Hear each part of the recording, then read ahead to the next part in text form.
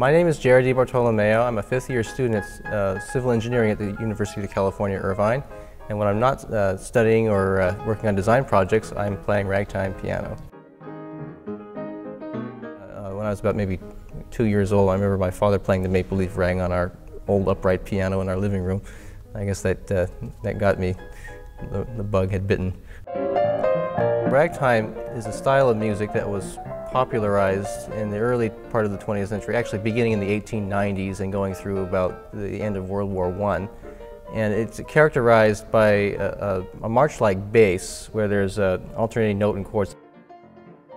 And then there's what's called a syncopated melody on the top. And what I mean by syncopated is that the accents, rather than falling directly on the beats, they fall in between the beats.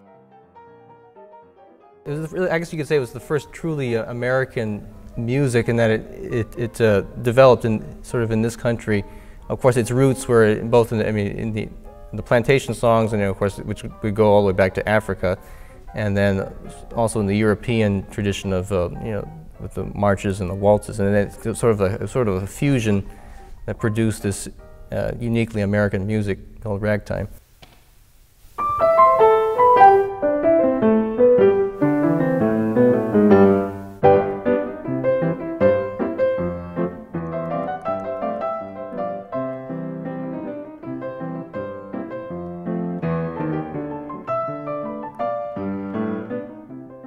There's a lot of freedom for creativity, but you have to stay within that framework. It's sort of like engineering, where you have a certain amount of design criteria and constraints, and you have to sort of work within those constraints to produce something.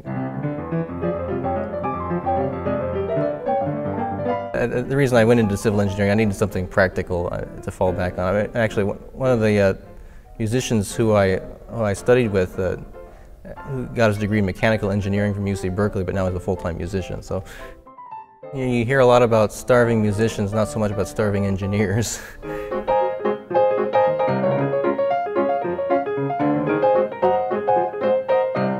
As to where the name came from, at least these words are credited to Joplin. He said it was due to the ragged time or ragged movement of the syncopated melody.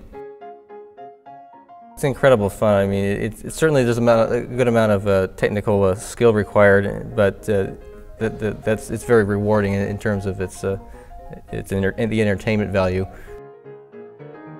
It's also a good way to relieve stress when studying too.